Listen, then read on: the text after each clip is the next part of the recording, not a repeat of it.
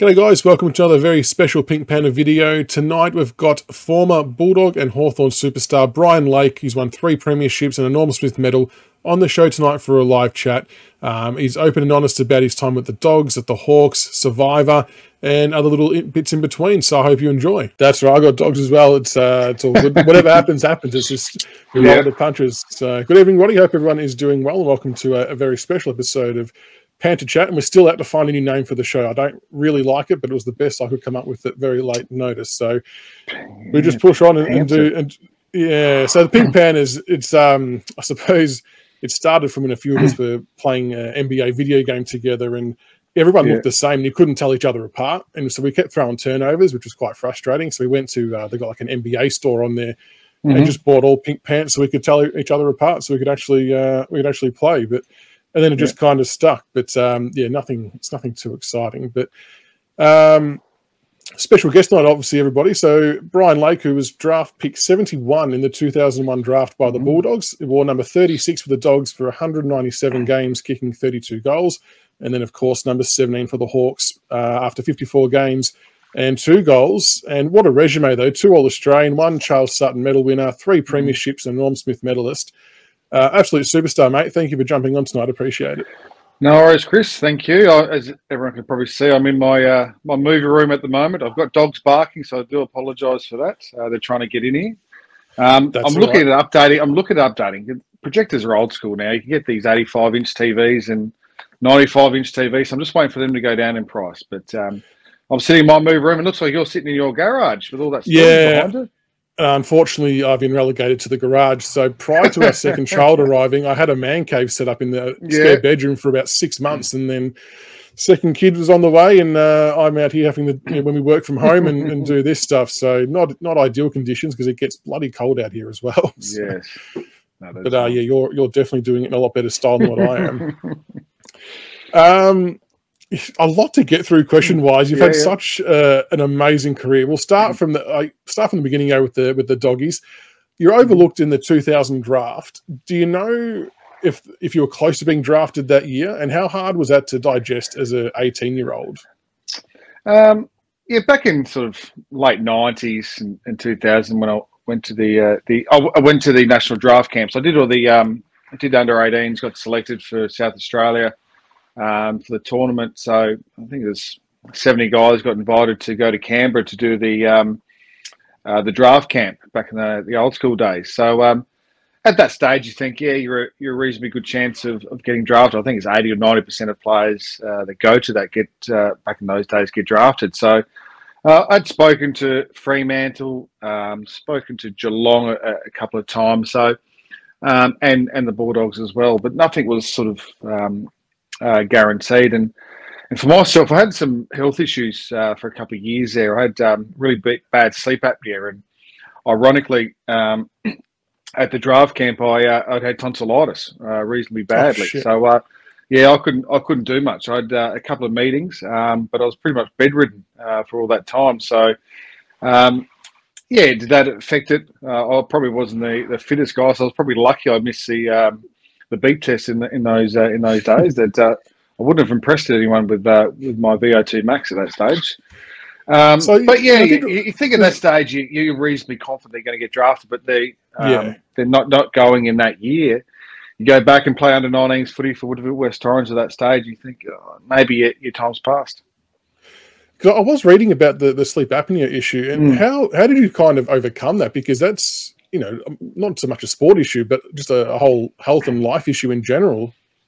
Yeah, it really bugged me around for the good 18 months of I would sleep for 12, 13 hours and wake up and still feel tired and have no energy. So at those days, I was starting work at sort of 4:30, 5 o'clock most mornings. You get home at 1 o'clock, you have a little snooze after work and go to training at 5. And sometimes I would I'd wake up, see the clock, and go, no, I'm too tired, I'll go back to sleep. Yeah. Wake up for dinner, then go back to sleep, and then you start work again. So for me at that stage, it was just basic surgery. So I had to go to hospital, get all the tests done, all the cords and leads all over your head, and I had my tonsils and adenoids taken out for surgery, and that had helped it. At that stage, as a 19-year-old, it's not recommended to be getting your tonsils and stuff done, but Yeah. I just had to, and it did change a fair bit. And I'm probably struggling with probably my sleep a little bit at the moment. When you put on weight, you snore a little bit more, and I was horrendous as a younger person.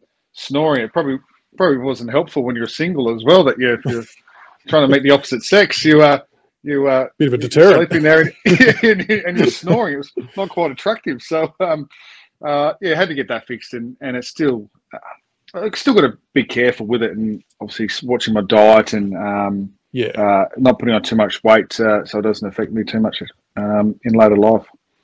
So you were drafted by the Dogs at number 71. Did they know that you were going through those steps to get rid of the sleep apnea? Like, it kind of almost reads like that they knew you were going to slide a bit, and they were happy to hold out until one of their later picks for you. Yeah, so I had a fair few meetings with the Bulldogs in 2001. So I jumped on board a guy, Brenton Hart, which is Ben Hart's stepdad. He was a player manager, and he hung around the Woodville West Torrens and around that area. So he grabbed me and pulled me aside and said, "Mate, please sign with me because I'm good mates with Scotty Clayton, and the Bulldogs are still very interested." And then that's when they found out more about the sleep apnea, had some meetings with families and stuff like that. And end up having the surgery in, I think it was August of 2001 before the draft. So they said, make sure you get all this issue fixed up and attempt to try to improve your VO2 max as quickly as possible and get fit. And they said to me I was going to go pick 54 at that stage, which the Bulldogs ended up getting Brent Colbert. But they knew anyway that no one was going to pick me up at pick 71, so they were confident I would still be there at that pick. Would have been a nervous moment, though, was it, when they didn't read you at that pick? Oh, we don't have the luxury. We didn't have the luxury that they have now. It's all on TV and televised. All that. It was. I heard on the radio. I was at a good friend's house, Jared Wright, who ended up getting drafted to the Brisbane Lions in 2001 as pick 35. So he went there as a midfielder. So all the hoo-ha around the house was for him. And about an hour and a bit later, they go, "Brian's just been drafted." And I had not told anyone, so it was a good night. It was only two South Australians that were drafted in that year. I think Mark Jamer ended up going in the rookie draft in 2001. Okay. And so you made your debut round 21, 2002 versus the Blues in, ironically, what ended up being Terry Wallace's final game with the club after he was, I suppose, part of the reason getting you to the club in the first place. Mm-hmm. Do you remember much about getting the call-up for your debut game and how that went? I don't think stat-wise it was flash, but that's not important. It's how your career ended. No, you don't count your stats. Make your stats count. I think it was only 2 or 3 touches I had in that game, but those were the days when I didn't come on until, I think, the third quarter. There was not many rotations. You didn't chop and change like they do now. So, I was sitting there and thinking, got me match payments, sitting there for the first half, not touching it, and got the family and friends in the crowd. You're thinking, oh, Jesus Christ, they're wasting their time coming over from Adelaide here to watch this performance. But the lead up, it was hard.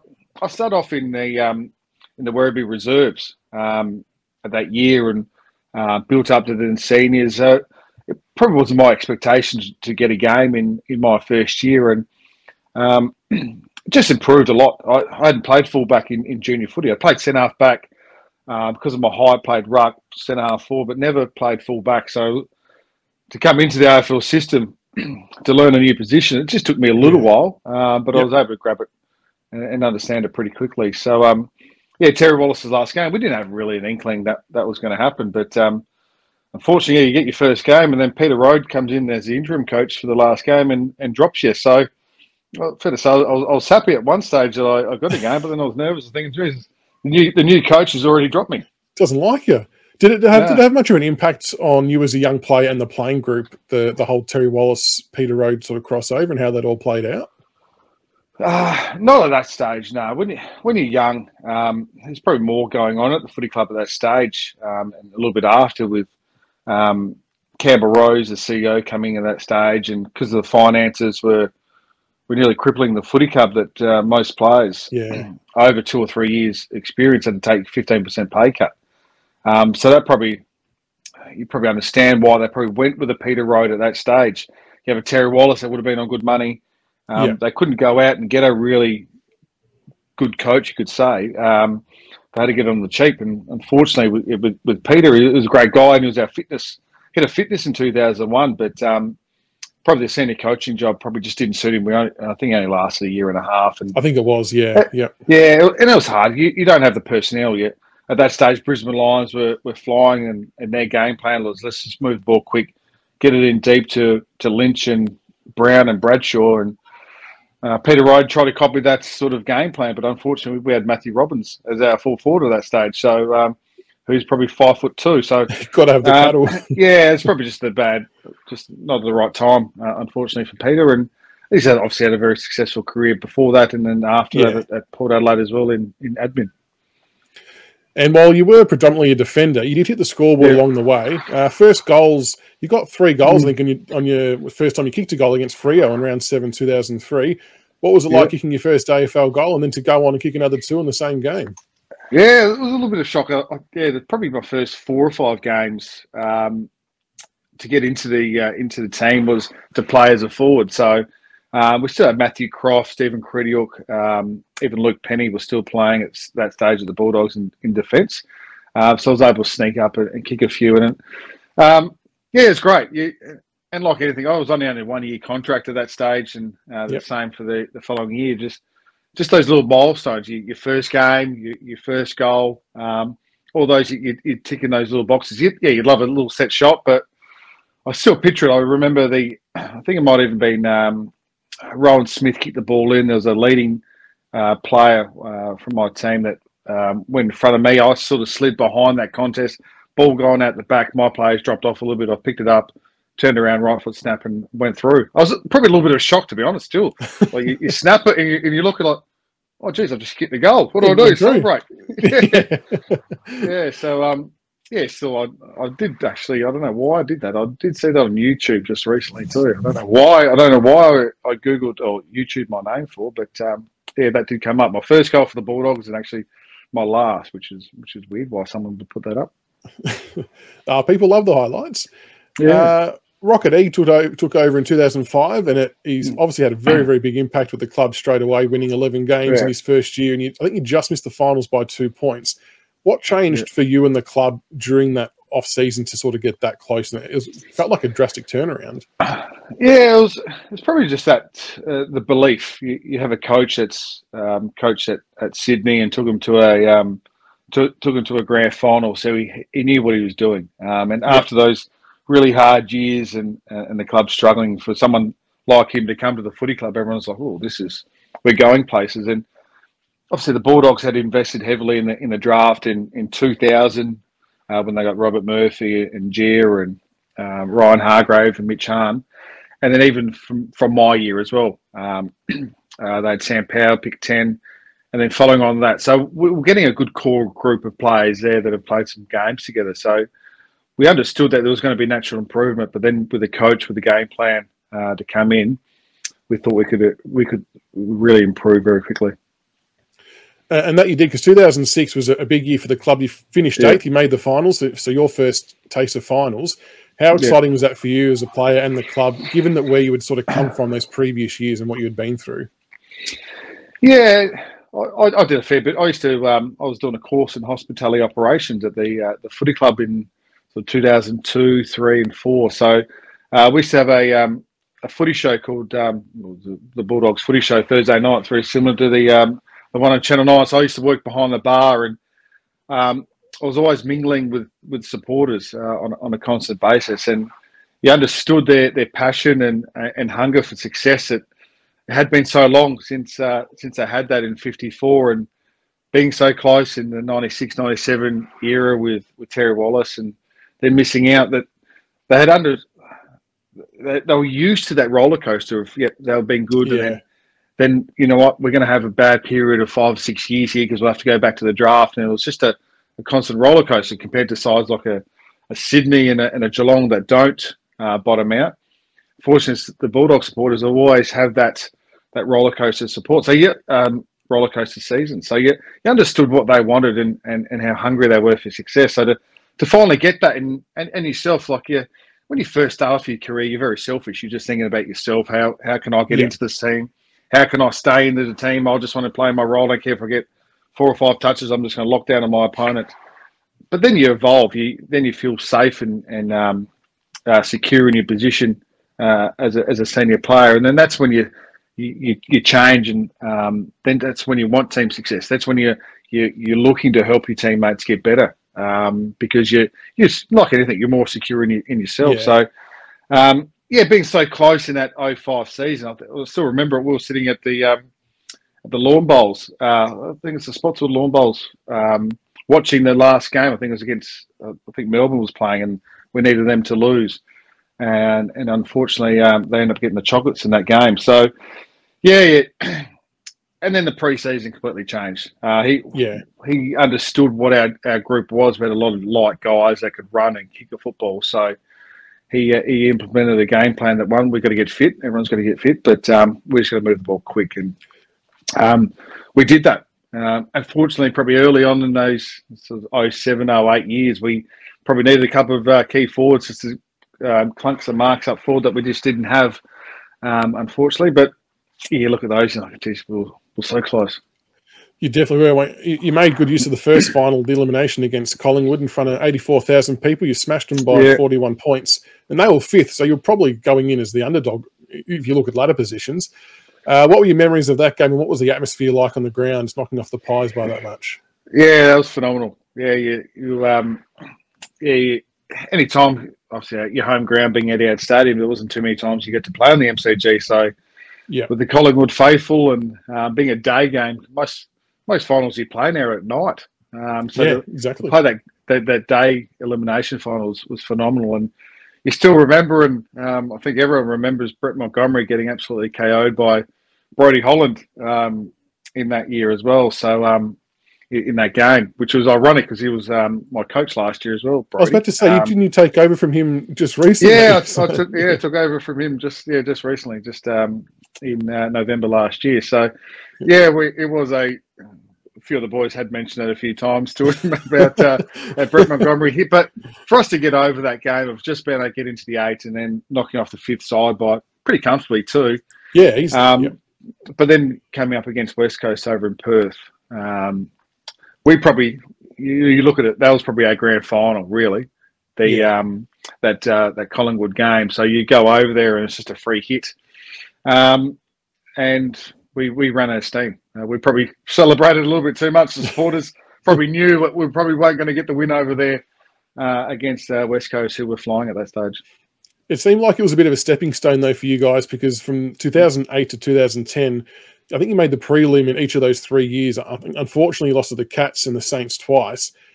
As a player in a club, how do you deal with those losses, I suppose, year on year? You like that so close to making the grand final. How do you sort of cope with those losses? Yeah, it was hard. Your first one, because you just got there for the first time. You just think it's going to happen again. And the hurt's probably not as there. As it would be for the second and third ones, which eventuated. So, you look at, I still can't remember who in 08, it was St Kilda, was it, that we lost to? Or Geelong? Yes, yeah. Where have I got it? Yes. The Saints, I reckon, was it Geelong? Cats in 08, and then St Kilda 09 and 10. Yeah, bloody Saints got us twice.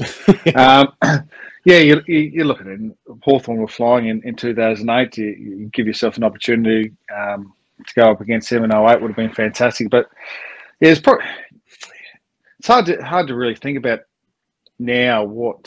But naturally, as a team, you want to try to improve. And for us at that stage, it was probably more personnel that needed to improve. I think our game plan was okay. We've probably come up against some really good sides of that in that era as well. You come against Geelong that probably couldn't string those 2 grand final wins together. But then you come up against the St Kilda that were flying there that just couldn't get the chocolates, and then obviously Collingwood as well. That there were some really good teams in that period of time, which was it's probably unfortunate for us. We were a really good side, but we just didn't have that. As I said before, a couple of key forwards would have been fantastic, and we got Barry Hall in the last one, 2010, but. if we just had him maybe a year or two earlier, does that change things?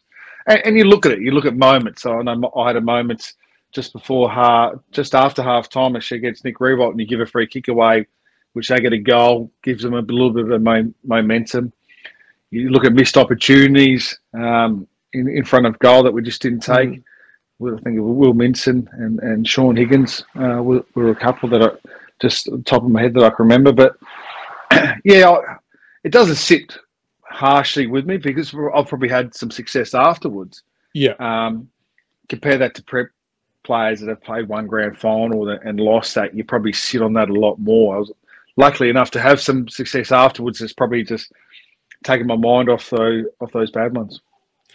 Bit of a side question, because you mentioned Will Minson, and it triggered someone who had asked me a question to ask you.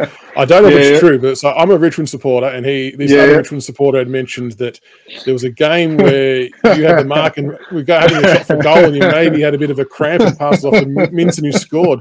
Were you really injured, or did you just Did you that was a good mark. That was a game plan at that stage when sides were a goal or two up. Late, they'd always put a tall forward down in defence as a loose man. So Rocket goes, you know what, Brian, you go even the numbers up as quickly as possible. So I'd go and go forward and try to get dangerous, which I was able to do against Richmond at that stage. And I thought I was a little bit further out. I thought it was 45 or 50 out. I thought, I probably can't make this. So yeah, I thought, I might just go down here for a little while and just see what happens. Because I didn't know Will Minson was there. I knew Scott Welsh was very close, and he was a dead eye for goals, Scott Welsh. But then I saw the ball go to Will Minson. I'm thinking, geez, should I go back? Should I go back and get this ball? No, I'm right now. I'm committed. I have to go. And then he's kicked the goal, and I've told the trainer, no, I'm all right. I'll go back on. He goes, no, you can't. You can't. You've just gone off, and we've given the ball away. So. Yeah, it's probably a regret I've probably had in my footy career that you'd like to take that moment back and have the opportunity to kick. No, it's not the winning goal. It was just the goal to put us even. No, it's very good. I'm glad you got to do what you got to do sometimes. But well, it was within the rules. Absolutely. Yeah, but. Yeah, it always provides a good story, and Richmond supporters, I don't get bugged about that too much. It's probably more the North Melbourne Drew Petrie that people get into me about. Yes, yeah, I did have a question about that, but I won't. I preempted that, didn't I? No, yeah, you did. No, but I scrapped that one. Now, 2012 would have to be one of the greatest sliding door moments for an individual player in recent history. You obviously made the move to the Hawks. How did that come about? I think Marty Pascal's actually mentioned something the other month about a lot of midnight meetings with the club. So was it you sending out the Hawks? How did it all sort of come down to it? Because it was an extraordinary move. Yeah. Probably went back to 2011. After 2010 season with the Bulldogs, we pushed really hard late to finish in the top four at that stage. So I hurt my knee. Yeah, I think it was around 20. I dislocated my kneecap and sliced some cartilage off, so it would blow up. So I'd have to get it drained on Monday, jab it up for the game, and I did that for 5-6 weeks and all through finals. So by the time I had surgery, the knee wasn't looking too good. So we didn't have that done. Had to have hip resurfacing done on my right hip as well. So the knee was sort of 4-month injury. Hip was 3 months. So I had all those done, and then obviously only been able to do weights and boxing. My shoulder started getting really sore after landing heavily. Tom Williams took me out in one of the finals, and I've landed heavily on the shoulder. So we come back from pre-season, from the off-season into pre-season, and my shoulder's still playing up. So we had that scan, and then they go, no, we need to get surgery on that as well. So that was another 12-week injury. So in that year, you have 3 lots of surgery in the off-season. So at that stage, to try to get back to playing football around 3 was just unrealistic. So, my performance dropped, and I got dropped down to the VFL.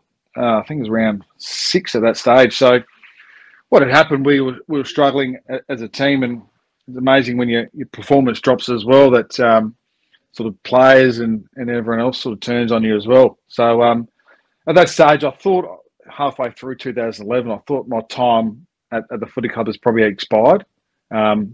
Relationships broken at that stage. So I spoke to Marty halfway through that year, and he goes, "It's going to be probably pretty hard to move you on at the end of 2011 after only playing a handful of games and being dropped, and your body's still not quite right."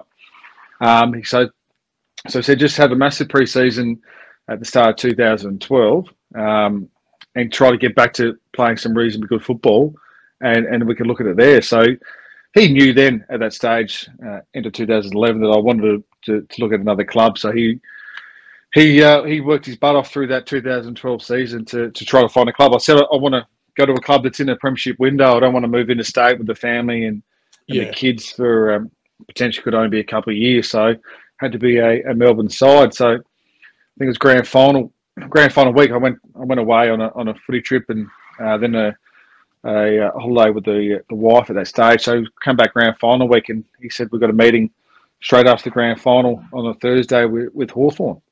So that was the first time I had known of anything was grand final week. Wow. That the only club that he spoke to was Hawthorn. Okay, so just that was it. Spoke with the Hawks and got the job done.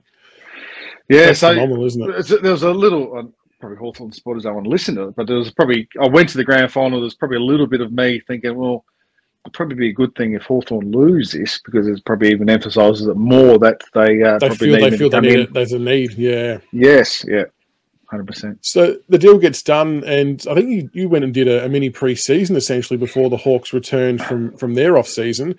Was that something you decided to do yourself just to put your best foot forward, or is that a club decision?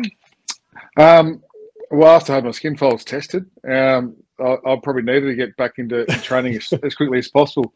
Not playing finals, we already had sort of nearly 5 weeks off anyway, or had at that stage. So I said to them, let's just get going straight away and get this going. So it wasn't a 5 days, 6 days a week sort of pre-season. We just started from scratch, and just pretty much just clicked the reset button on the body and the knee to get that right. So being able to do that at the start of October, I was able to get a good 6 weeks of leg strengthening in just to set yourself up for the pre-season when that started, when all the boys would come back. And I think you ended up missing the first few games, didn't you, with the corked leg? But the team was flying. I think you had 19 wins for the year. Charged into the final series. What was it like being part of such, I suppose, a clinical and dominant season? And was it hard for you to adjust to a new system after playing, a certain way at the Dogs for so long? Yeah, I'll answer first.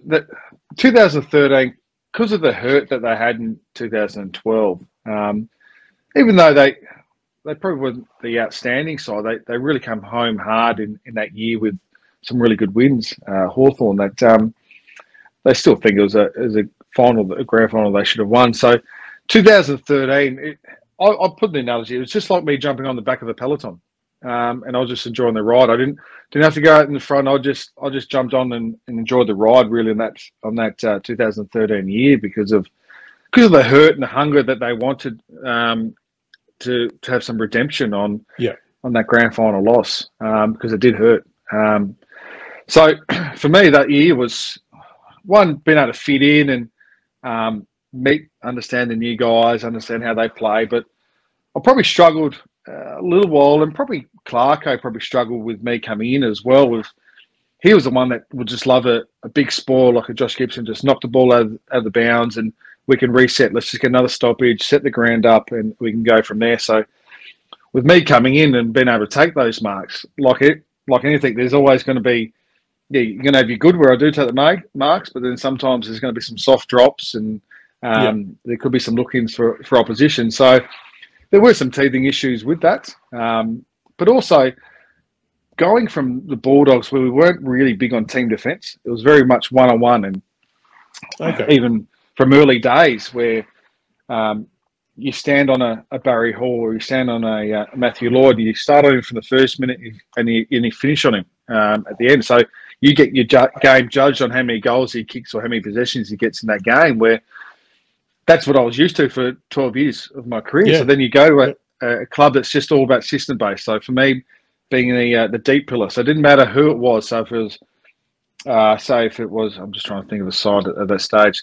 If it was Collingwood, so if it was Jack Anthony that was playing deep, I would stand Jack Anthony. If it was Travis Cloke that was going at the centre forward, that would be Josh Gibson. So I would just take whoever's deepest. It might have been Scott Pennebury at that stage. So it was all system based. It wasn't on a particular person. So for me, it was still hard because then when the ball comes in closer, you're still protecting an area where I'm used to just then locking on and trying to find my opponent as quickly as possible. So that took a little while, and being 30, 31, I think at that stage, it's very hard then to change because like you learn your tricks of your trade, and the old saying, it's hard to teach an old dog new tricks, and it was like that, really hard, especially with a team that's done this for a fair few years.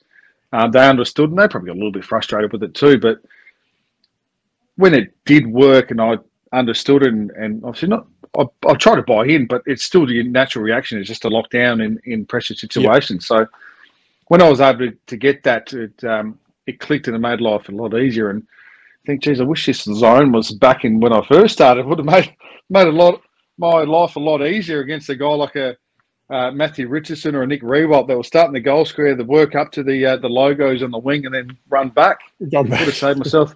Would have saved myself a lot of hard work. I could have just stayed in the goal square and I would have been okay. Was it hard though, swapping your mindset from, like you said, you could have been on a Travis Cloke and then, you know, 5 minutes later you're on a more nimble resting midfielder, for example. Yeah. Was it hard to adapt and change your game style to that, or did you just keep doing what you do best, no matter who it was that was down there? I was very big on who would kick the ball inside 50. So I'd work on stats and understand midfielder. So for Luke Power, for example, he'd always reel on his left foot. He was never a long kick on his left. So he'd always drop the ball 20, 30 metres to people in the lead. So you'd understand that. So as soon as he gets possession of the ball, I'm already trying to take front position of my opponent. So that wouldn't change if I was on a small or a tall. So I'd study still opposition players that could potentially play on. And I'd probably normally just stay with the same sort of game plan. There's only probably a couple that you would change with that as well. Like so Tom Hawkins, for example, we would like to play in front as much as possible. But for Tom, I would always have to stay behind him because if you watch him now, he loves players playing in front of him because he's able then just to initiate body contact, protect the ball, drop behind, and mark the ball. So I would try to then make him look around for me. I can then initiate body contact. So you learn those little tricks and understand the strengths of some players and change. But it didn't matter who I was on. I sometimes have to be a little bit more careful about trying to go for marks. So there's a couple of times I even had to stand Eddie Betts. Like I was pretty still quick over the first sort of 10, 15 metres. So I was okay on those type of players because if the ball's coming in long and we got enough pressure on the ball carrier, I was okay with even with guys on the lead. I thought my closing speed was one of my assets. Now that year, you played in a cracking prelim against Geelong, one of the all-time great games with the Hawks winning by 5 points after I think you were 20 points down at three-quarter time. If you can remember, what was Clarko's message at three-quarter time? Because that was an extraordinary turnaround. No, I could not tell you. I can't even tell you what I said in my huddle at three-quarter time last week, something 10 years ago. But all I can remember, I was thinking I'm jinxed. I went 20 points down. Exactly. I've just come from the Bulldogs. We lost 3 prelims. We're down by 20 points in a prelim for the Hawks that we should win. I'm thinking, Jesus Christ, I'm bad luck here. It must be me. It can't happen again. And it almost did with 30 seconds left. I think I saw footage. Travis Varco was streaming into an open goal, and Brad Sewell dove across him and did enough to force the miss. Yeah, and he sliced it. So even grand final speeches, Clarko wasn't over the top on let's just flick the game plan around and change things. It was very rigid and structured on how he wanted the game. All the playing's already done, so it was just reinforcing those points. Okay, let's be a little bit more aggressive maybe with that ball movement. As soon as we take possession, let's look for the 45 as quickly as possible, get the ball in motion. But it wasn't one of those like you watch movies as inspirational speech or anything like that. We knew in tough situations we put Silk, Sean Burgoyne in the middle of the ground wherever we needed him. He was the Mr. Fix-It. And luckily for us, he was able to fix that in that last quarter. And even for the grand final against Freo, Clarko just still kept the message pretty basic and simple and much of the same as you had the whole year. The only thing that really changed was probably me at three-quarter time. He asked, and it was Luke Beveridge, that he was the backline coach, was instructed me to be the loose man in defence in the last quarter. And I mentioned a couple of times, you sure you want me to be the loose man in defence?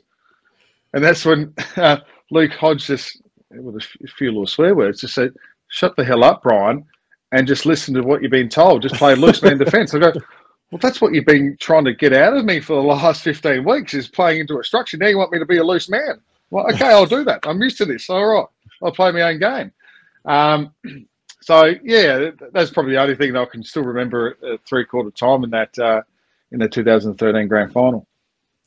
And it was a close game in terms of margin, but it kind of always felt like that you guys had a lot of control of that game. What did it feel like being out there on the ground, especially in those closing moments when you pretty much knew the game was won? Oh, you compare 14 to 15 compared to 13. There was a lot more enjoyment in those 2 years, the 14 and 15 compared to 13. 13, you still felt nervous.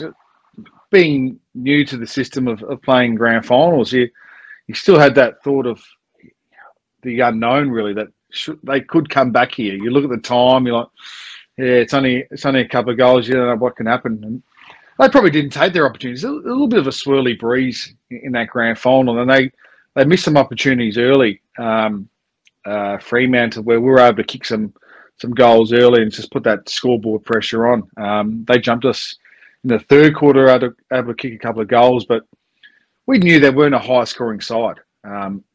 In those years with Ross Lyon, they weren't a 100-plus point side. They were a very defensive, structured side. So the score that we were able to put on, we thought, well, we should be okay with this. If we can get to 70, 80 points here, we just don't know if they can score those sort of type of goals to beat us. And look at those games. Yeah, Sam Mitchell was fantastic. He played a selfless role in that grand final as well. He knew Ryan Crowley was going to tag him, so they had a dominant ruckman in Sandland. So he went to Sandland's hit zone every single time just to muck up and crowd that as much as possible, because midfield stoppages wasn't our strength. I think we're bottom really of clearances, but what we were able to do when that ball cleared, we made sure it cleared at the stoppage and we'll set up behind the ball. So I might be positioned 30 metres away from that stoppage, knowing the ball's going to get dumped from there.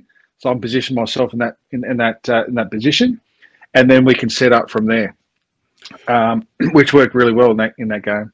Well, whatever you did and however you set up, you obviously played an absolute blinder of a game, playing on Zach Clark, Michael Walters, Chris Mayne, Pavlich. So you're kind of all over the shop with who you were playing on. But the end result was you walk away the 2013 Norm Smith medalist. Did you have an inkling you were half a chance to get it? And what was it like hearing your name read out and the boys getting around you on field? Yeah, people ask me, did you think you're going to win? I go, I felt confident. I think it was in the first quarter. I was trailing my man. It was out in the wing. I think it might have been Chris Mayne at that stage. Or no, I think it might have been Pavlich.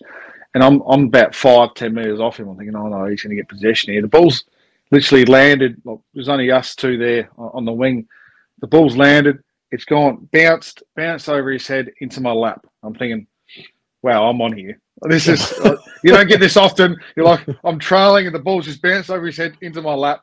Then I've hit the target. I'm thinking, like anything, in the start of the game, you want to be able to get your hands on the ball early and get a touch just to settle the nerves. To get that one first up, you're like, oh, geez, I'm on here. And feeling good. Yeah. It's same, and that's what I was saying with Sam Mitchell. Their ability, the midfielders, to make sure they dump that ball from stoppage. I was then able to position myself off that. Other defenders then working hard to lock down their opponents to give me free air to take those marks. Made my life a lot easier as well. But yeah, in game, especially the last quarter, when the hectic nature of it, it's 100% you don't think about it. But not caring, yeah. Your thought does compare that to 14 and 15 when we're 50 odd points up at three-quarter time. You're looking around, you're thinking, oh, who's in for a show here? And I feel like Hodges pushed himself down in defence to be a loose man in defence in the last quarter against Sydney. You're thinking, all right, Hodgie trying to get the Norm Smith here. And then 215 was probably a toss of the coin against West Coast. There was a lot of good players in that year. So, Cyril was well deserving, but probably my year, probably Jack Gunst. If Jack kicked one more goal, he might have snuck in. Got it. Yeah. Now some of the I'll remind him too. He goes, I've stolen his Norm Smith. I go, mate, one more. If you kick one more, mate, you would have had it. Yeah. Now, some of the best photos to come from that game, post-game, were the Hawthorn players and all their families out in the ground celebrating with the kids and whatnot. What was it like for you having the kids join you out there for that first grand final win? Yeah, they loved it. Yeah, there's some good footage. I know there's one of my daughter where she's holding both fists and her eyes are closed and she's that excited. And there's another footage of when I went to the boundary line to get my son. He's running towards me with his arms out, waiting for a hug. You look at that, you're like, now I don't understand why all of a sudden they hate me. All of a sudden, they're 13 years old, 15. They don't want to hug me anymore now. Completely changed. Plus, I don't play AFL football anymore. Maybe that's why. But it is, and that's obviously Hawthorn being a family club. But being able to celebrate it with your family on a day like that, because you just don't know if it's ever going to happen again. You leave a footy club for success to get that in your first year. One, it's relief, but you're like, well, your decision's vindicated then to leave a football club that gave you an opportunity, that sort of went out on a limb there to pick you up at pick 71. You felt a bit loyal to stick with them, but unfortunately, perfect world, I would have and played a premiership with them, but unfortunately I had to leave. And the kids, they were quick to jump off the Bulldogs at that stage, and they absolutely loved it. They slept well that night, I must admit. Now, 2014 was a bit of an up and down year. I suppose early on, I think you only managed to play 8 games due to injury and suspension. But I think most importantly is that you were able to get back and play rounds 21, 22, and 23, which sort of, I suppose, played yourself back into form and locked into the 22. Were you feeling, because you hadn't played as many games during the year, injury aside, were you feeling a bit fresher heading into that final series because of the lack of bashing and crashing? Yeah, well, I missed the first 3 weeks through suspension from the grand final, so it wasn't ideal. But at that stage, they said, "Do you want to?" I think it was Mad Monday. Do you want to appeal your grand final suspension? And come on, you're not going to be doing that on Mad Monday, are you? So no, I wouldn't. I took the 3 weeks. I could have tried to appeal it. No, let's just take the 3 weeks. Worry about it later. And yeah, it was a tough year suspension. I had an issue with my knee as well. That was there's actually fluid that goes from your knee. It was tracking down to my calf. And we didn't know. I was just getting a tight calf, but it was just filling up with fluid. And I tore my calf reasonably badly from that. So, the doctors had never seen that before. So, just to get on top of that, I think it was against St Kilda at the MCG. I did that. So, I think that might have been right at the end of the year, or middle of the year, sorry, as well, than the suspension. So, yeah, I was feeling good. The plan was at Hawthorn as well, and that's talks was I wasn't going to be playing every game anyway. At my age, that they wanted to try to manage me as much as possible. But it's hard when you're getting into games and other players aren't getting injured. That they're like, well, let's just keep this going okay. So I probably played more games in my first year than that they probably expected. So to have that year was probably good. That I was able to freshen up the body and the mind going into finals, which was needed. So, ideally, you would have loved to have played some more games. And you look at your career, you're like, oh, I didn't get suspended so much. If my injuries later on in the career, I was probably lucky early in my career that I had some continuity in footy. My injuries weren't too bad. I probably had more suspensions than injuries, games missed, to be honest with you.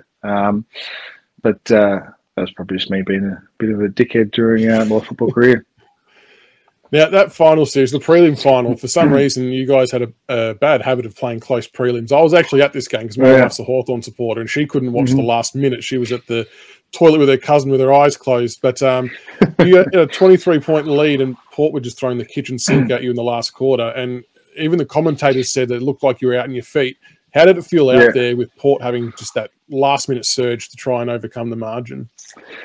Yeah, and that's how they played all year. They played like that, really aggressive. And the hardest thing, I've got a stepson. He's 22, and he's a mad Port supporter. So it was a very quiet drive into the game as well, and fair to say it was a very quiet drive home as well, because either way he would have had to walk home if they had won.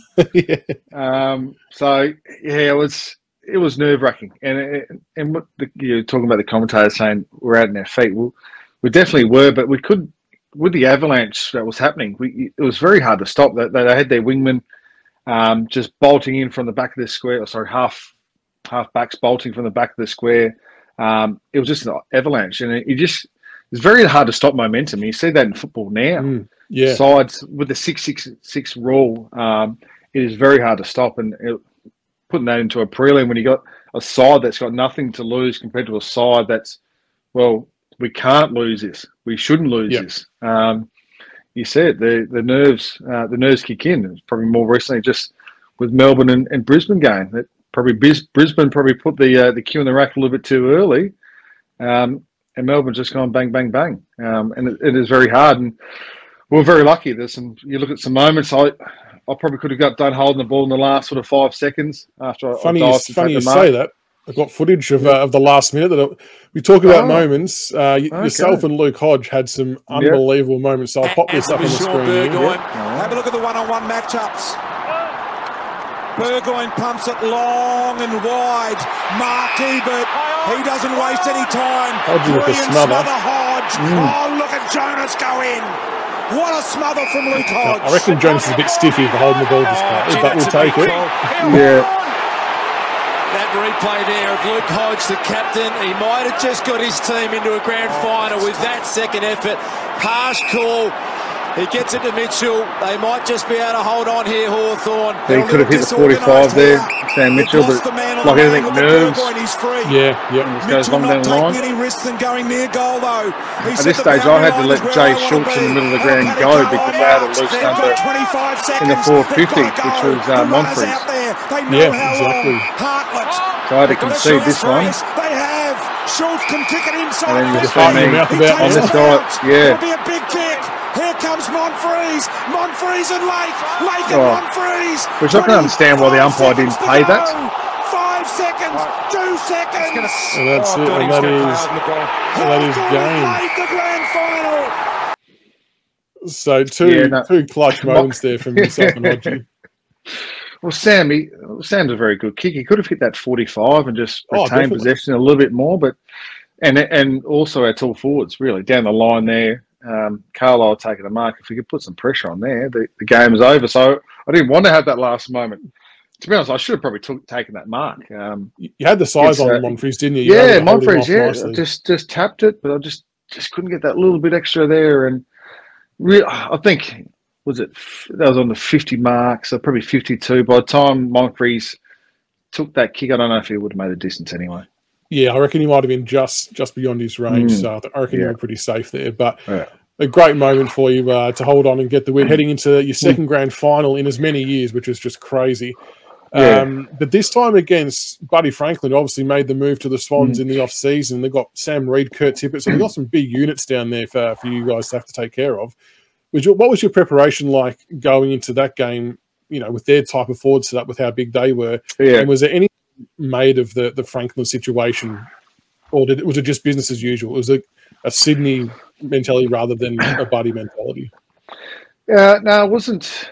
Nothing was really spoken about Bud, but the Sydney thing was mentioned. It wasn't done during the year. It wasn't done at the start of grand final week, but it was done in the last meeting, which was on the Friday.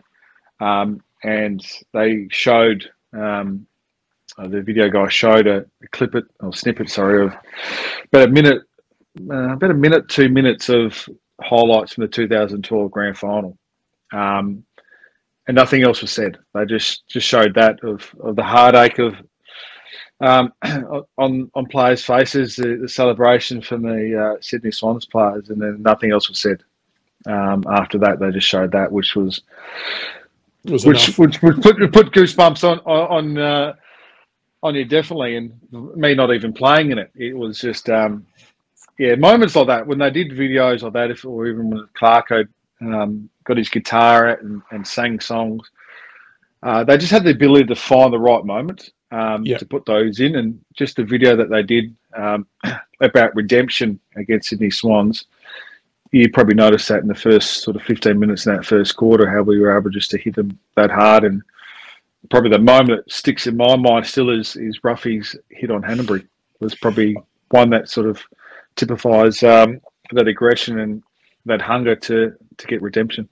I actually had that exact pretty much question written out next. Like from the outside looking in, it definitely looked like that you guys were playing a much more physical game. And I've got written down Roughhead Crunch Hanbury in the first quarter. You landed on Buddy, made him earn it. He got up sore. And it just, from the outside, it felt like that was a real focus of just cracking in 100 mile an hour to let him know that this is not going to be an easy day for him.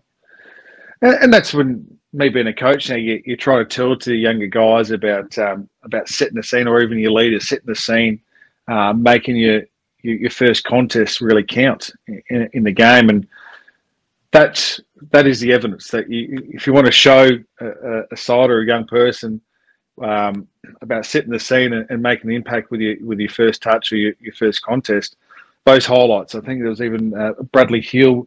There was a big tackle out in the wing as well, in front of the Shane Warne stand as well. So just those little moments. And then if you look at opportunities of taking by kicking goals, Langford kicking a couple of goals as well, Luke Bruce, just making your moments count. And the boys definitely did that in the first quarter.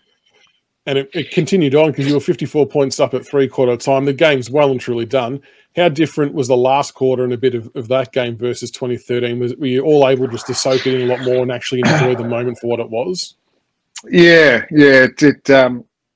You look at those moments and you look at the first one. There's that relief when that siren went compared to 2014, where you can look in the crowd when someone's kicked the goal. You can look at all your teammates and understand that the game's over, but you can just enjoy it a little bit more. And the tempo goes out of the game a little bit. You can feel the deflation in the opposition as well. That the ability to defend is just not quite there. So we're able to retain the ball a little bit more and enjoy it. And I know supporters would love games to be always close and the suspense of it, but to be able to enjoy, you enjoy grand finals afterwards. 100% you enjoy it for a couple of weeks and years to go on as well. And get to enjoy it this year, 2013 reunion. But to be able to enjoy a grand final, knowing that you're going to win and being able to enjoy that for 25 or 30 minutes out there was very special. Pretty special. Incredible. And, whole different feeling. Yeah, you probably can't really remember after the grand final because of the craziness and probably a few Carlton drafts, but you remember those highlights during the game. And now 2015 rolls around. Did you know early on that was going to be your final year? Or was that something that didn't really come to mind until later on? I had an inkling because halfway through the year, I hit up Marty Pass again. I go, do you reckon we could push for maybe another year contract? And he goes, the club just said, let's just wait to the end of the year and see how it goes. So you sort of knew then. You're like, yeah, I'm struggling here. they might be shipping me on here. So I thought I still had a reasonably good grand final in 2015. So he's like, yeah, maybe you never know. But in saying that, I made sure that I enjoyed the grand final a little bit more in the celebrations on the ground. If it was getting in the Gatorade truck with the kids and hanging out there a little bit more and just soaking it in, because you sort of know, I knew at that stage, I thought this was probably going to be my last game, which is a very good game to finish off on. But I just made sure I just took those moments and enjoyed them a little bit longer than I normally would. And that final series, I suppose, panned out a little bit different at the start with the loss first up against the Eagles over in Perth. How was that sort of dealt with? Because, you guys hadn't really lost in the finals. You were just going, bang, bang, bang all the way through. And then to have to go back to Perth against Freo for the prelim. Were there any sort of worried feelings or nervousness about heading back to Perth to try and get into the grand final again? It was addressed pretty quickly because I know it's little things and marginal gains, and the boys did that in 2013 on how can we improve and get better, and they had these marginal gains. So if it's interstate trips, they wanted to win more of those. They wanted goal kicking accuracy, so they understood that we've got to bring the ball into the corridor a little bit more inside 50. So there was all these little improvements that they wanted to make throughout that time, and it was very similar in that year. I forgot your question, actually, to be honest with you. Was there any nerves having to go back over to Perth to try and get into the game? So and what happened with the travel was a few guys got upgraded to business class, and taking Snapchats and posting photos of them all on the front of the bus with front of the plane with Virgin. So then we had the loss. So then Clarko's come in the review on the Monday and hit everyone between the eyes. Oh, we're treating this like a holiday. We're all sitting at the front of the plane, enjoying food, taking photos, thinking it's a freaking holiday. This is freaking serious. We're here we should have been over there freaking playing a game of football, not worrying about what seat we're on the plane on. So we're just like, whoa, okay. So fair to say that when we had to go back to Perth, there wasn't too many people sitting at the front of the plane on that trip. Luckily for me, that was my 250th, so I went on a different flight. I went over a little bit earlier with the family, so I was still sitting at the front of the plane, so that was okay. But it was just those little things. It's just like, is it minute? But it was just maybe a little bit of a mindset in that that it wasn't just going to happen again. So obviously we're going down the hard track here, but we had the hard track in 2014 as well, with Clarko being sick, with some guys getting injured as well. That it wasn't ideal 2014, so we were able to do it probably the hard way as well. We'll be outsiders against Fremantle because they had an easy win in their prelim. Yeah, we're the outsiders against Sydney in the 2014 grand final because they had an easy win over North Melbourne. So we knew we had a good game plan. We understood that what we could achieve here, being a three-time Premiership team, a 3 in a row, is something that Hawthorn as a football club hasn't done.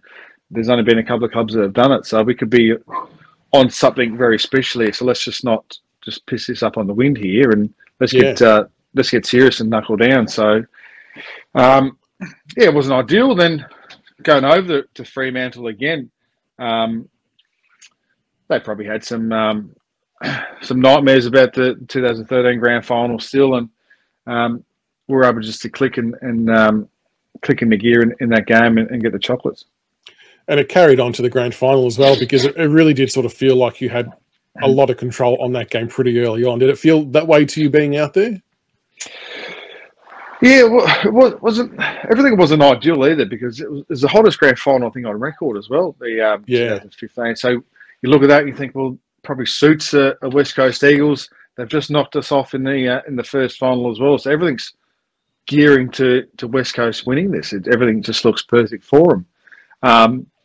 But then, like we did against Sydney, being able just to set the scene, and it's so crucial being able to kick your goals early in games. I know they kicked the first goal. I think it was Luke Shuey kicking the first goal of the game in 2015. But everything we did was just seem clinical in that grand final. We were able to put them to sleep really early. We probably went harder with our rotations. We were probably lucky that we were able to get such a good lead. I remember going on the bench and we're limited to a certain amount of rotations. So I think we went through, 60 to 70% of our rotations, or 65% of our rotations in the first half, because we just wanted to tip those legs over. So yes, it was probably going to be a little bit harder later in the game with rotations, but we're able to set ourselves up reasonably well in that first half. Yeah, you had a pretty good buffer. Crucial.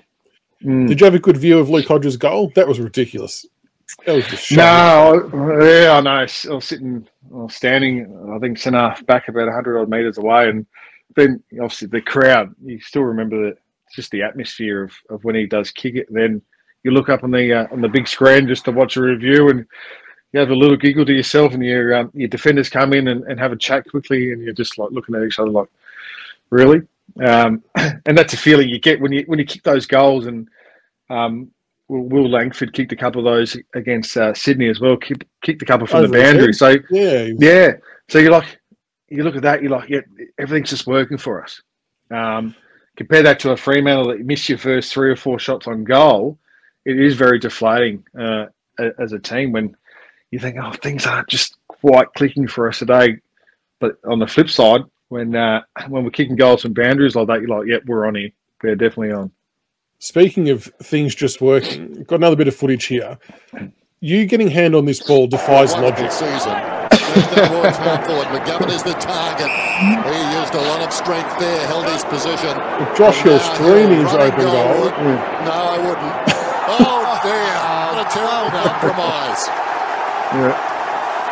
Clarko's loving life. Love that. The coach would love that, playing the game right to the very end. Ex-team. How did you get yourself into a spot to do that? I probably went against team rules, and that's there was more footage of Clarko. Clarko's yelling, "Why isn't he pushing up? Why isn't he pushing up?" Because there you meant to get the frontal pressure, and then just hopefully that you put some delay on, and then your offside help. There's some guys coming to the goal square there, but I knew there was nothing around, so I thought, I'm just going to tease him. I'm just going to try to tease him to come at me. Then I'll make it. I'm going to go at him. And like anything, it's just pure luck. I just teased him like anything. There's enough space here. You could just lower it. You don't want to be kicking it too high when you're on the run like that and snapping it. Thought I'd just give him a lot. Hopefully he just kicks this low. And I thought, yep, I can see him about to do the ball drop, just launch, and it was just able to touch goalkeeper dive. Yeah. It was. I don't know why they didn't pick me for the Australian rules for the Gaelic footy. Yeah, move over Dustin Fletcher. You would have. Oh no, I missed my opportunity. Did you give him a bit of lip service after that one? Let him know that I couldn't. All I remember was going up and going bang, and because I was that fatigued and buggered, I didn't know what to say. Josh might have said some explicit words at that stage, something like "F you, Brian." I couldn't say much. I was absolutely buggered and exhausted, a little bit shocked as well. Soon after that moment, history was made. You won the third flag in a row, which is incredible.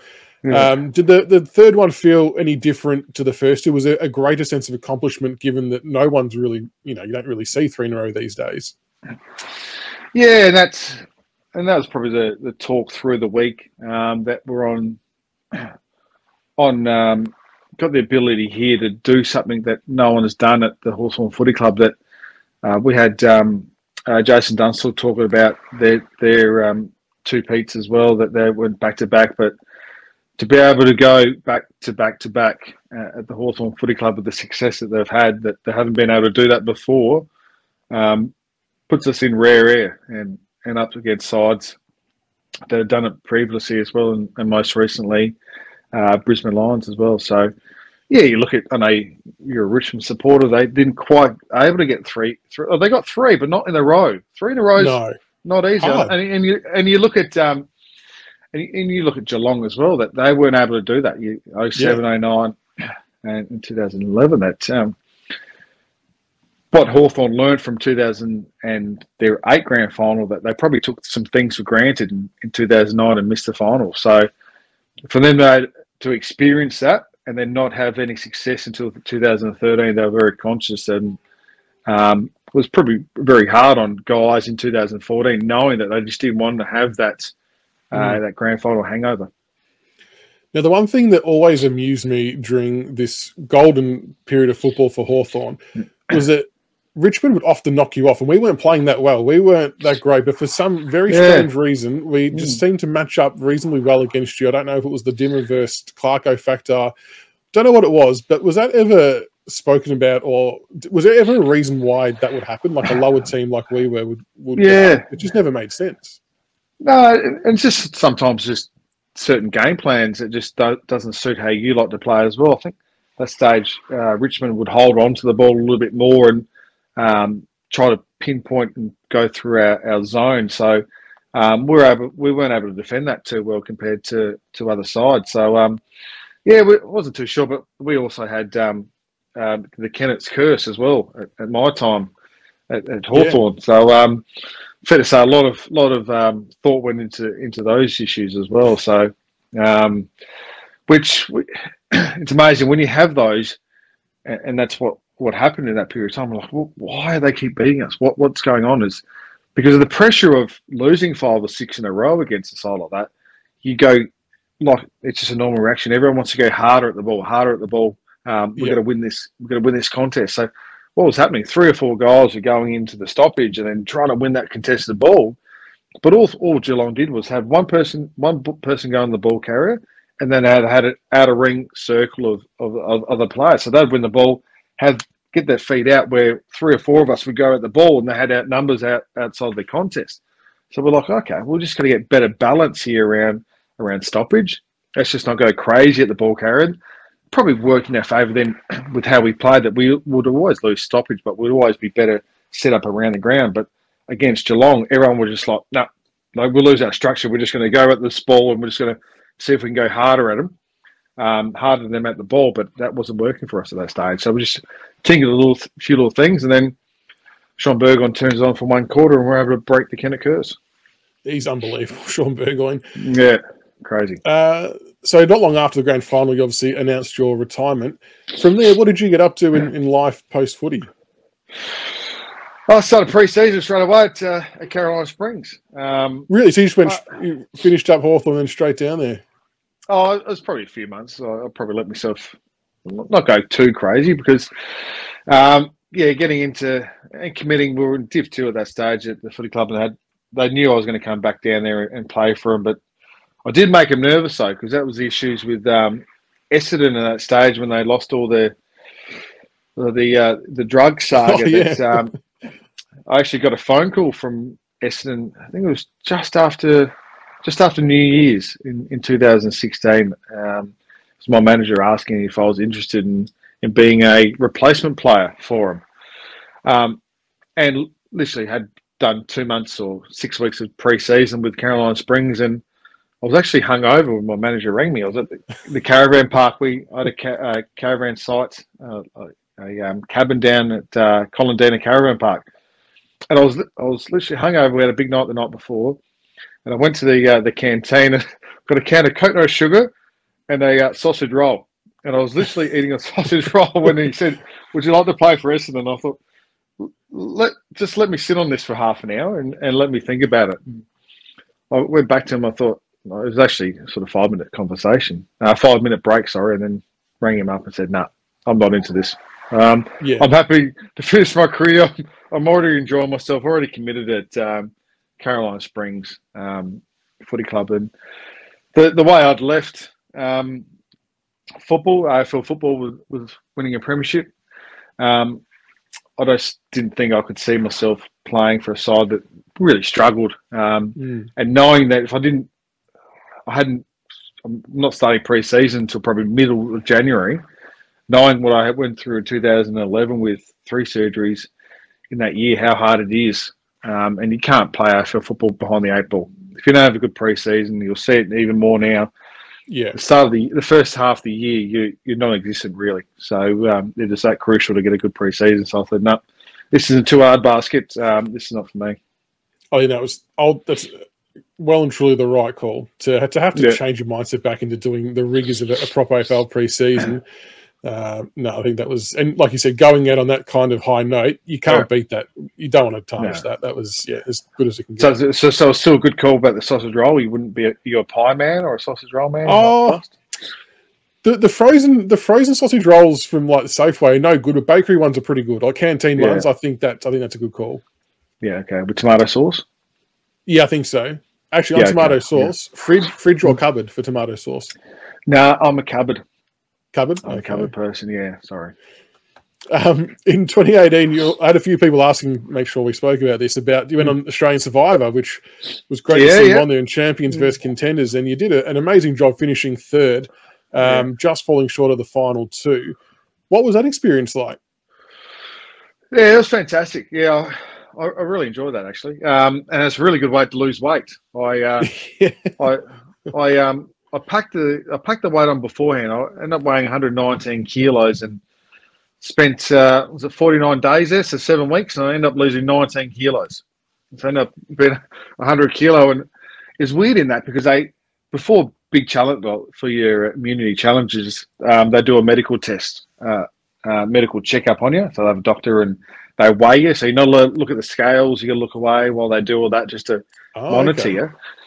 And then the producer would come up, and I think it was about 2 and a bit weeks in it, and they'd say, Brian, you're losing too much weight. You've got to start eating some more food. And I'm looking at them, I'm like, you give us rice and beans. How can I be eating more food? What, can you get my phone so I can just call Uber Eats so I can get a pizza? How can I eat more food? But yeah, it was great. And for me, like at that stage, it's just amazing how much we complicate life. When you got no phones, no TV, no stresses of work, all you're thinking about is a game. You wake up when the sun rises. You go to bed when the sun sets. It takes a little while for your body to get used to it. Sleeping on the hard ground, detoxing while the caffeine comes out of you because you have your coffee every day to get used to that. Drinking water and rice, where you used to, if you drink a soft drink or something like that, just to be able to cleanse the body, was really good and really cleansing. And I actually had an opportunity to do it again last year. Okay. With the heroes versus villains, they asked me to do it again, but unfortunately, we were 9, I think 10 and zip at the moment at that stage in local footy, and pressing for finals and potentially a grand final for the first time in our history of the footy club in Div 1. I thought selfishly it probably wouldn't be great for me to leave the footy club at that stage and go and survive. So I said no, which we ended up going out in straight sets in the ground in the finals anyway. So I'm thinking, shit, I probably could have gone to Survivor then if we knew that. But then I thought, well, if I left and did Survivor and we went out in straight sets, I probably would have blamed myself, saying, "Oh, if I was there, I could have probably helped." Lose for you, yeah. Yeah, it's a lose. So fingers crossed. Hopefully they give me another call and I'll get another opportunity. I've read someone in the chat, Cristiano, wanting to know that if Sean had have taken you to the final 2, which he should have, how confident were you to gather 5 votes for the win? I think I was speaking to people and afterwards that I think I had enough votes. I had made good relationships with the contenders, and also with Monica and Shani and Fenella, that I think I would have had enough votes. Yeah, I think it would have been still. I think it would have won by 1 vote. Jesus. I know it hurts. That's but what makes me feel better is Sean lost twice, so that makes me feel even better. Because you were winning a lot of the individual immunities towards the end there as well. I think you won 4, a couple of later ones, but not the last one, which is obviously the one you need the most. But how challenging? I mean, your physical game, you're always going to be fine just with the competitive nature of who you are. But how was the social game? Was that a challenging aspect as well? Because you've got so many conversations going on. You've got lies. You've got all kinds of shit happening, and trying to pick out what's real and what's not. Yeah, that's hard. But yeah, you build good relationships and try to get those people that you like and that you can trust and have faith. And then you just find triggers that if they start acting a little bit differently from what you've been able to see in the first sort of 2 weeks or 3 weeks that you've met them. If there's any differences, you keep an eye on if they're having conversations as well. But I found that the social side of it not too bad. I understood the game and then at the end that the last challenge is always demanding, and it probably doesn't suit a 6'5", 101 kilo person at that stage up against a girl, Sean, she's a marathon runner.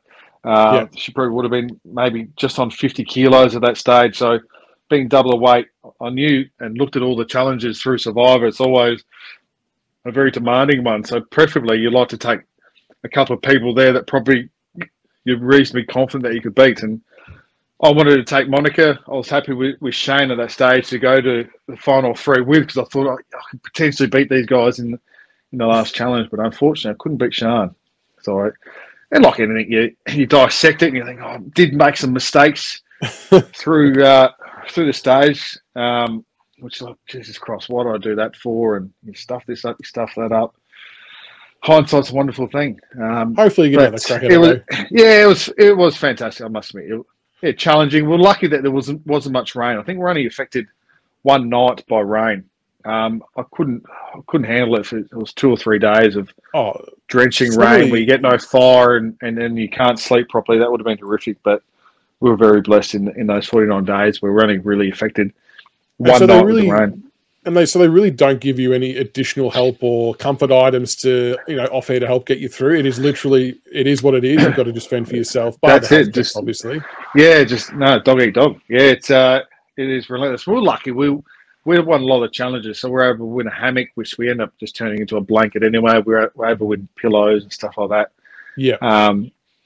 But yeah, one of the biggest ones was I was worried about my snoring at that stage too. But Matthew Rogers took the cake with that. My God, people wanted to vote him out just because he's blatant snoring. It was horrendous. So you had to stick those guys down at the end. You can't have them in the middle. We sleep in a straight row. But I must admit, the first time, like anything, you're nervous. I don't know how to build fire. I don't know how to do all this sort of stuff. I don't do that. But then when you see Commando Steve sitting there and you're like, okay, we're safe here. I'm pretty confident that we're going to be okay here with our campsite. I reckon he can make fire. I reckon he knows what to do here. I'll just go pick up some logs, bring them back, and he can do the rest. Yeah. You just tell me what to do and I'll do it for you, mate. All right, I'll do a couple questions from viewers and then we'll wrap it up. Aidan wanted to know, do you think that Leon Cameron deserves another crack as coach, and how was your experience with him as an assistant at the Dogs? Yeah, it's hard now with coaches have coached before. Unless you've had success, it's very rare for them really to come back in. Now, I know you look at the Gold Coast, they want a premiership coach. They just don't want any coach. They want, obviously, potentially Damien Hardwick. So they want that, or you look at the other sides now that they were happy, if it's Richmond, to go with a first-year coach, that they bring in different ideas, have got different relationships and different thoughts. And you look at Craig McRae, probably a perfect example that he's come in and just changed the landscape of that football club, the way they play and how they approach things. So Leon's been in the system for a very long period of time. He was one of my backline coaches at the Bulldogs in the early days. So to see him grow. Did I think he was going to be a senior coach when I first met him?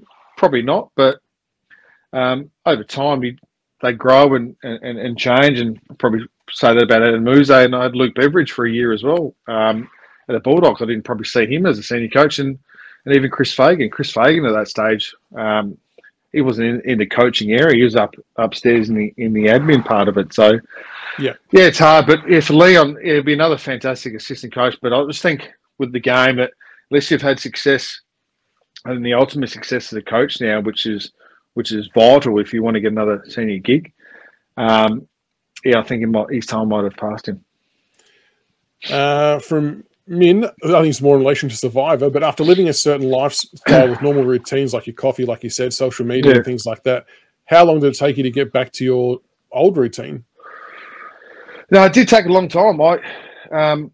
It was 3 weeks in. We won a challenge where we had like an iced coffee in that challenge. So I had one, and there was another spare one left over, so I drank that as well. And I got crook as a dog. I had to go into the water and stick my fingers down my throat and bring it back up because I didn't have milk, and the caffeine just hit me straight away. So that night you get eliminated.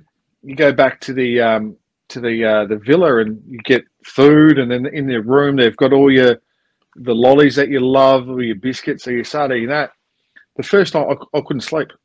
I did not sleep an absolute wink that first night back in the room. And with that, when I did come back home, I couldn't sleep in my bed properly. It probably would have been a good month. At stages, I was getting my pillow from my bed because my bed was just too soft. I wasn't used to it. I would get my pillow and I would sleep on the floor, put the blanket on, and just sleep on the hard floor. Because it's 7 weeks. 7 weeks, like anything, you do something for 10 days, for every day for 10 days. It develops as a habit. And for me, I just couldn't sleep properly. I was tossing and turning, having a restless sleep, sleeping on a softer bed. That's crazy. So so that was probably 6-8 weeks really to sleep properly and spend a whole night in bed and have good quality sleep in a bed. But But food, yeah, it did take a little while because I wanted to try to keep the weight off because it was going to help me for football. So I tried to then get back into a normal, healthy sort of diet where I still had my coffee in the morning, but then just tried to eat a little bit lighter, which was able to be done because of obviously not eating too much food for 7 weeks. Like you splurge and you want to have your lollies, but with that, it still takes you a while because you do start feeling sick because of something you haven't had for a long period of time. It just doesn't sit too well for you. So, yeah, it's a good couple of weeks for food-wise to get back into normal routine. The sleep, that's a crazy one, the sleeping thing. Yeah. I'll do one more from the viewers, and I've got some short, sharp ones we'll finish with. Do you think the AFL is changing heaps in the last 5 years? How do you rate it? Are you enjoying it today? And would you ever go on, I'm a celebrity, get me out of here? Yeah, football has changed. You can probably see that with the rules now, with the litigation, with head contact on how much that's probably changed the game in the last sort of 6 months, really. That's gone crazy with that. And you see evolution in the game. If it's rule changes, it changes the look of the game. If it's sides start playing a little bit more defensively. But now you look at how Collingwood are playing, they're being so much more aggressive and taking the game on, and it breaks up zones. So you'll see now sides will do that more because they understand that works. It is a copycat sort of environment that they're in. It as soon as one team has success, they're like, well, okay, maybe we've got to do the same thing, and they'll just copy that as quickly as possible. So, which is good for the game. That's what the AFL wants. They want more goals. They want it to be more entertaining and for the supporters and being more high energy. With it being more high energy, you see that they're bringing an extra sub, which is really you've got 5 people on the bench now. So that all provides the game to be quicker, more appealing for the people to stay involved in it. And when it's high scoring and high intensity, that's what people want. All right. And it was the last bit of that question. The last bit was, would you go on, I'm a celebrity, get me out of here? Oh, yes. No, I wouldn't. No. Ostriches' anuses, probably it's not my cup of tea. And I can handle snakes and stuff like that. But when you see those, when they put the clear cylinders over their head and they've got spiders and that crawling over them, no thanks. Not good. No. I know they get paid good money to do that. No, thank you. I don't care how much you pay me. I don't care how hungry I am. I'm not sticking my head in a cylinder with spiders. No, thank you. I think there's a lot of people who would agree with that. Yeah.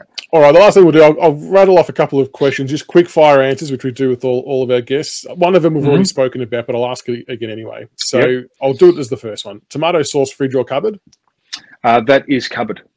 Nintendo or PlayStation? PlayStation. Least favourite beverage? Oh, Jesus. Least favourite beverage. I'm just looking at my alcohol cupboard here.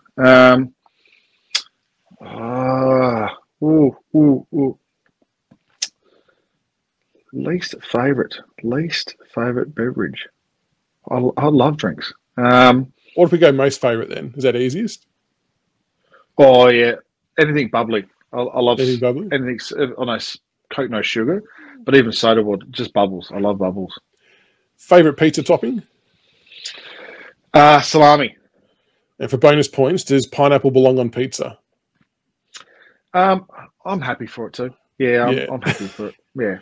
I'm not a tomato person in a burger. I know pineapple it has a different texture to it, but I don't like a piece of tomato in a burger because I find that's just too overpowering. In a burger where everything else is soft, you get the harder tomato. No thanks. What's your go-to karaoke song? Oh, no. Shannon, what about me? If you're at a swimming pool, do you cannonball into the pool or do you dip a toe in first? No, I'm a slowly toe and just creep in. Nice but if it's my own pool, I'll probably have it heated to the right temperature anyway. Because you wouldn't have to dip the toe just straight in. No. I'd set it to a reasonably high temperature. Make sure of that. But in saying that, cost of living at the moment, I'll probably have to just save some money on there. So I might just have to slowly creep in. And the last one, does chocolate live in the fridge or the cupboard? This one divides a lot of people. Oh no, I'm in the cupboard. I'll find you can't have it too hard. Then it's like a lollipop. You're sucking on it. Yeah, I like to be able to territory. Yeah, you get in the cupboard, at least you put it in the mouth, and within sort of 10 seconds, it's getting soft already. You don't want to be sitting in there for 3 or 4 minutes waiting for it. No. Defeats the purpose, doesn't it? No, 100%. All right, I want the chocolate now. I want the chocolate now. I don't want it in 5 minutes. Yeah, don't. Exactly. It's an impulse eating item. It's not a future plan. All right, well, that does it for tonight, Brian. Thank you so much, mate, for jumping on. I really appreciate it. Like I said, there's so much to cover because it's such a decorated career, inside and outside of football, but I really appreciate your honesty and the stories and everything like that. It was fascinating. No worries, Chris. Thank you, mate. Thank you for having me. And make sure you got to really look after that shed you've got. Really organise that a little bit better. I know. So the problem is we've got a home business as well. So a lot of it's my wife's stuff. So I'll hand over blame her, but maybe it's my fault for not keeping it too organised. But you got fancy lights in the background. I'll make sure I'll upgrade from a projector to a big screen TV. I'm a little bit old school with that. Yeah, wait for the big LCDs to go on sale. 100%. All right. Thank you again, mate. Much appreciated. Hope everyone enjoyed that, and we'll see you for the next show, whenever that might be. So thank you again, Brian. You're a superstar. No worries, Chris. Thank you. Thank you, everyone. Thanks, mate. What an absolute treat it was to have Brian on the show tonight. Some amazing stories, an amazing decorated career, and there were so many questions to ask me about. So I'm really, really appreciative of his time tonight. Make sure you hit that like and subscribe button, and we'll get some more players on in the future. I hope you had a good night and enjoyed that interview.